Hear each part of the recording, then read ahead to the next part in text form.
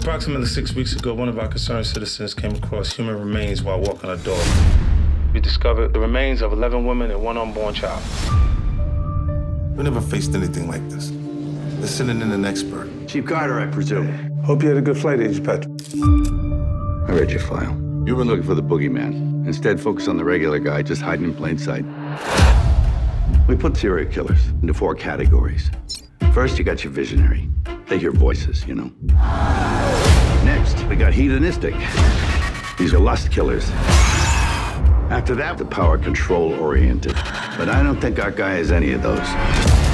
He's a mission-oriented killer. He thinks he's making the world a better place.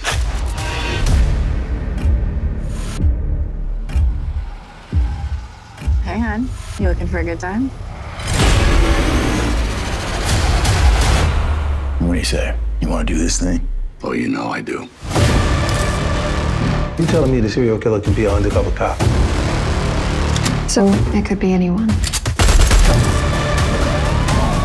When I looked into his eyes were dead.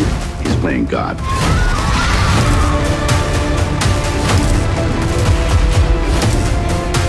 No one can get through life without pain.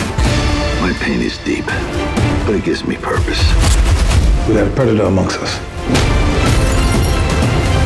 The papers gave him a name.